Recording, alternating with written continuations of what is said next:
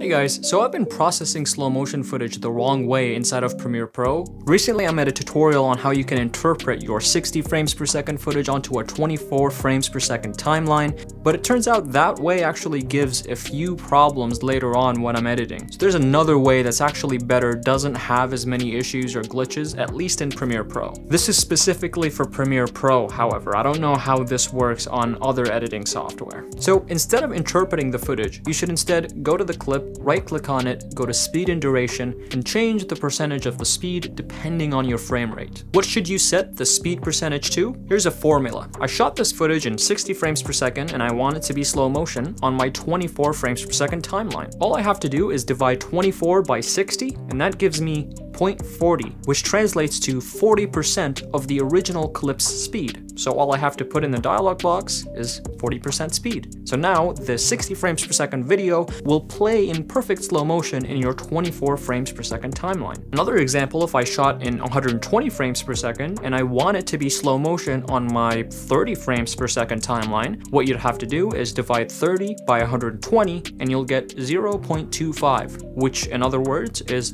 25% of the original clip's speed.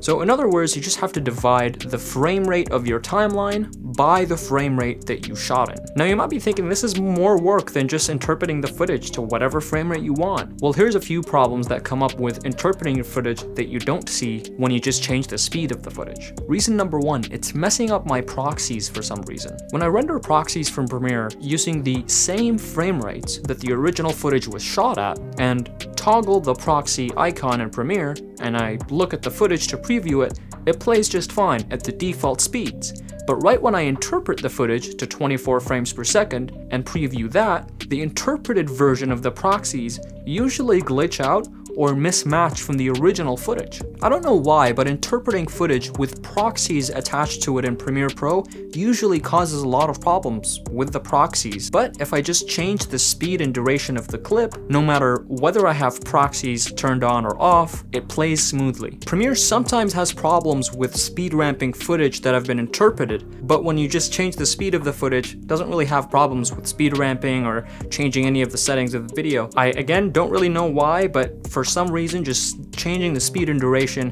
just works a lot better. Alright, that's it from me. I hope this was a helpful and not too boring of a video. If you have questions, drop them below and I'll see you in the next one.